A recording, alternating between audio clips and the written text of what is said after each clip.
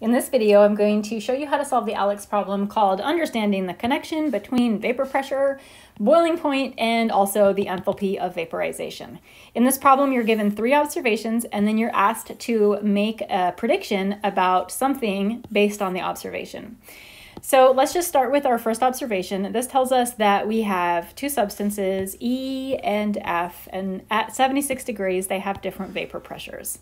Let's draw a picture of what we're looking at here. So here's my substance E, it's a liquid, and it has a vapor pressure of 105 torr. That means that it has some gases that have evaporated. Vapor pressure is the partial pressure of the gases up above the surface of the liquid. And E has a vapor pressure of 105 torr. That's the pressure of the gases. And then our sample F, also a liquid, with a vapor pressure of 75 torr. So that's a lower vapor pressure, which means there aren't as many molecules up above the surface of F. This is definitely, I'm drawing this in a dramatic way. This versus this is not 75 versus 105. I'm trying to be dramatic for the picture. So substance E has a higher vapor pressure.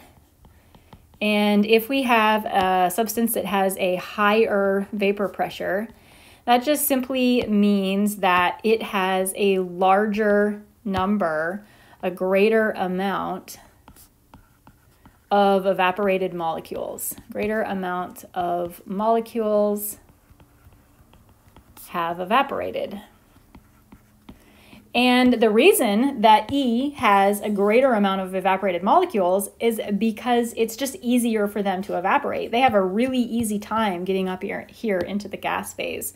So this is because the molecules evaporate easily.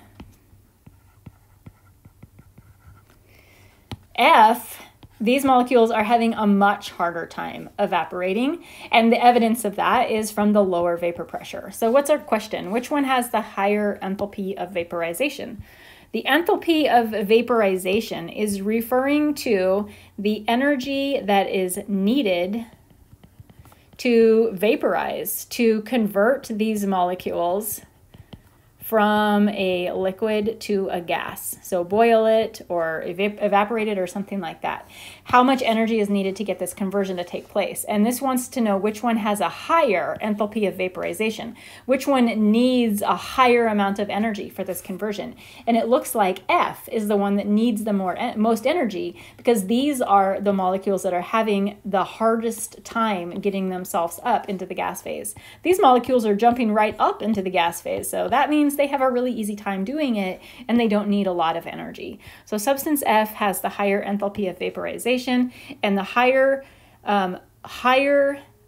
vapor pressure corresponds to a higher enthalpy of vaporization.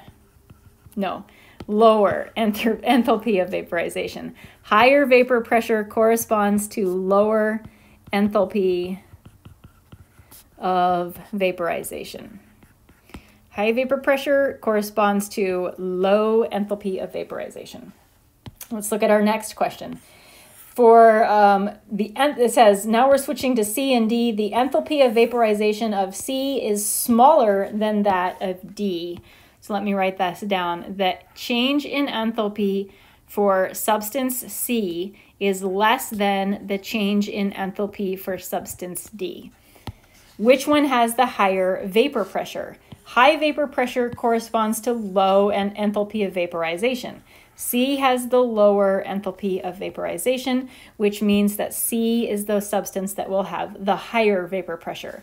It's easier for C to evaporate, and so we'll get a greater buildup of gases of molecule C.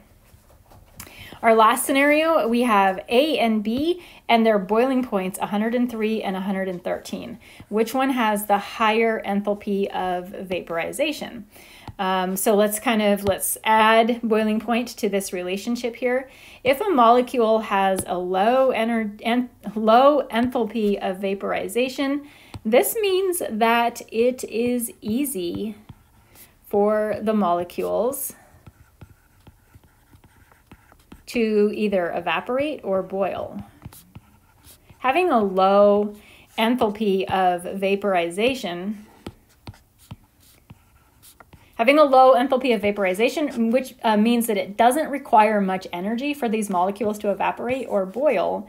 So this means that it's going to have a lower boiling point. It's going to be easy for it to evaporate or boil. We're not going to have to get it super hot to get it to evaporate or boil.